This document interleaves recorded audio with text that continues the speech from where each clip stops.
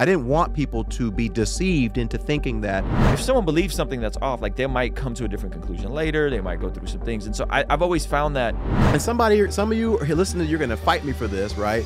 Ruslan.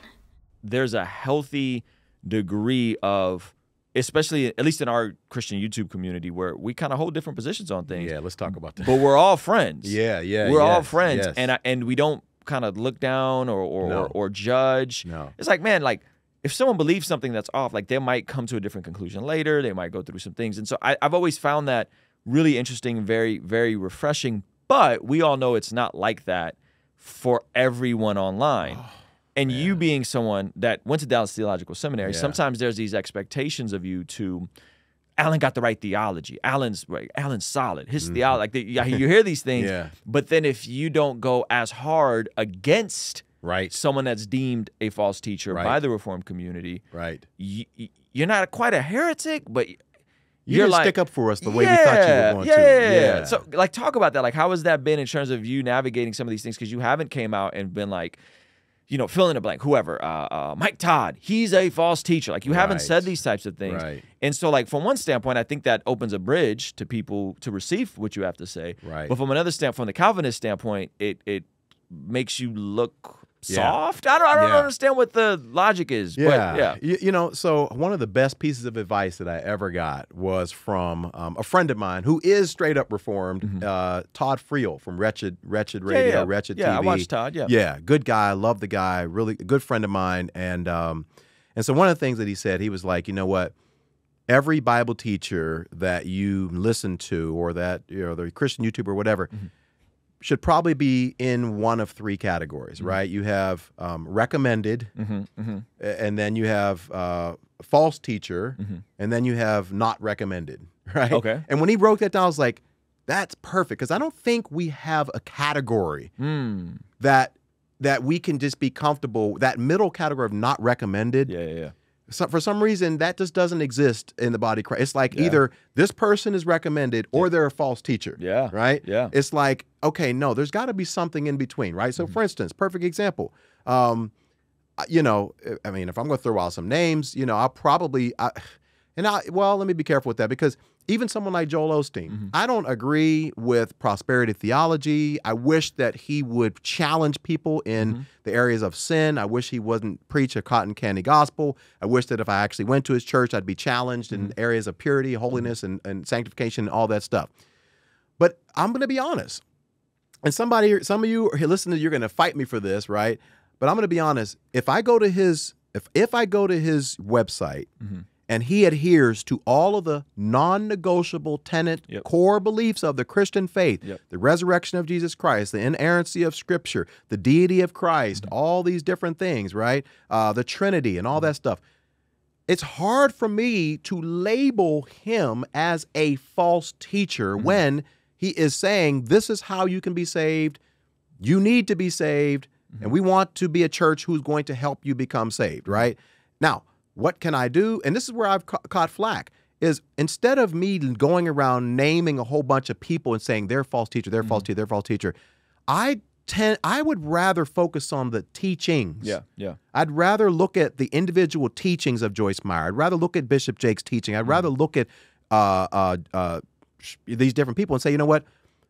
Because of the fact that he teaches a cotton candy gospel, because he preaches prosperity and health and wealth and name it, claim and positive confession and all this stuff, then these teachings by Joel Osteen or Bishop Jakes, these are false teachings.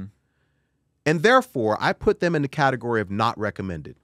If I'm giving advice to a new Christian and they're asking me, who are the people that you would recommend I listen to? I would not put these people in that category. Right? And that's where I kind of differ. But does that mean that I can't have fellowship with these people? Does that mean that and that's where I see the toxicity online, particularly in the space that we operate in. It's like, if I don't agree with Ruslan, he's a false teacher. If I don't agree with Alan Parr, he's a false teacher. If I don't agree with John McCrae, he's a false teacher. It's like, no, you just disagree with me.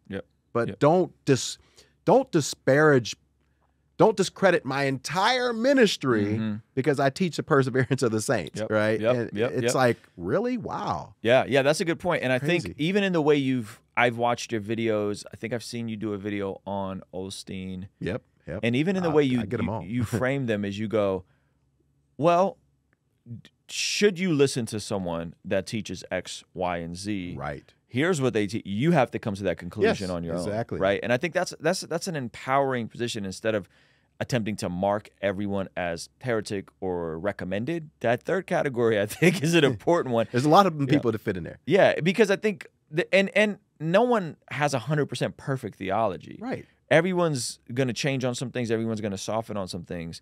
But I think you doing that, I think, has been a service to folks there. And you've also been flexible and you've changed your mind on stuff, or seemingly changed your mind on stuff, where Justin, I don't remember his last name. Peters? No, the Seventh-day Adventist gentleman. Oh, yeah, Justin Coe. Cool, yeah. So, like, I remember you made some videos about Seventh Day, and then you were kind of like, Yep.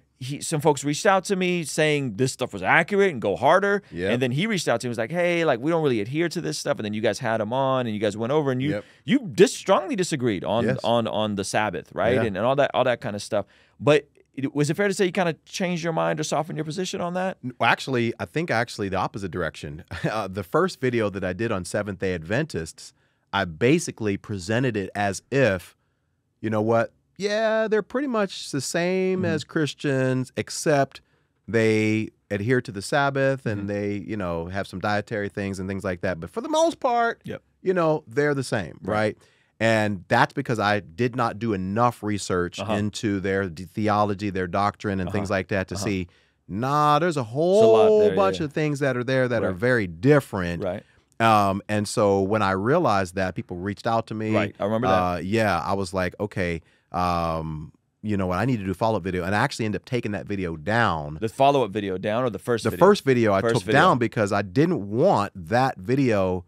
I didn't want people to be deceived into thinking that Seventh-day Adventism is just another denomination of Christianity that simply decides to observe the Sabbath, but other than that, everything is the same. Right. And I realized, I was like, no, they have some very different views on prophecy, you know, the place of prophecy in Scripture. We won't get into all that stuff. But yeah, I had to change my perspective. Hey, if you enjoyed this video and you want to see the full extended version of this podcast, be sure to sign up for our Patreon community for only $5 a month. It'll really help us continue contextualizing the gospel using YouTube, media, and podcasting. And in exchange, you will get full unedited versions of the podcast, of our daily after party streams, a discount for our merch store, and exclusive access to our private Discord server. It's only $5 a month. The link for Patreon is in the description of this video, as well as the pinned comment below.